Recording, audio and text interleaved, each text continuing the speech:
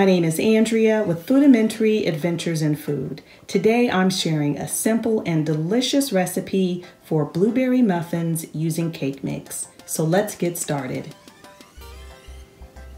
You will need a box of white cake mix, milk at room temperature, eggs at room temperature. I am using fresh blueberries that I have washed and dried, but you can also use frozen blueberries, flour, oil, and baking powder.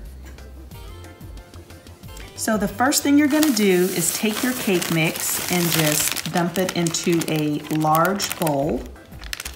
And then you're going to take your flour and your baking powder and do the same. And then you're just gonna give it a quick whisk to incorporate everything. Next, you're going to combine your eggs and your milk and your oil.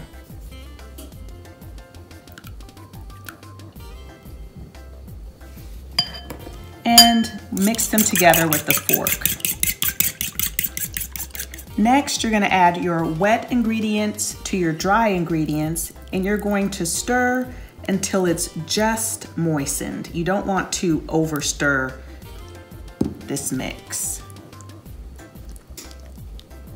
So I've got my mixture incorporated. You may have some lumps, that's totally fine. And next, you're just gonna gently fold in those blueberries.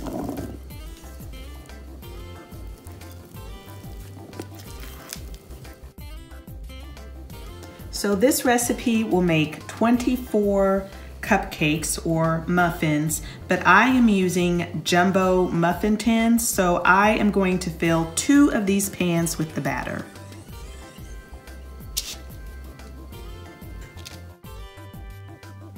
Okay, so I've got the batter in the pan. I've got my oven preheated to 350 degrees, and I am going to bake the muffins for about 25 to 30 minutes or until they're golden brown. Okay, so here are the blueberry muffins. I ended up baking these for about 28 minutes. You do want to make sure you don't over bake them because that's definitely going to dry them out. But I did cut open one so you all could see the inside. Look how loaded it is with all those luscious blueberries. So I hope you all enjoyed this video. If you did, please make sure to give us a thumbs up. And if you have not subscribed to our channel, we'd certainly love to have you. Thanks so much for watching, and we'll see you all next time.